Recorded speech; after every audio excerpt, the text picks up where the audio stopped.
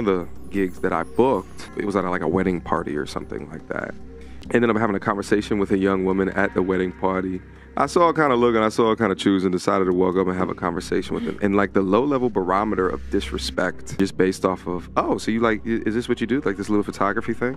And I was like, oh, you dirty, dirty wench. That's what I was thinking. I didn't want to say it like that just because, like, you know, I was going to get paid for the day. You know, I don't want to cause a brouhaha within the establishment, right? I'm talking about a man who's a solid, decent man. I'm not talking about a bum. I'm talking about an average working man who works hard for his money. And you're chuckling like I'm joking.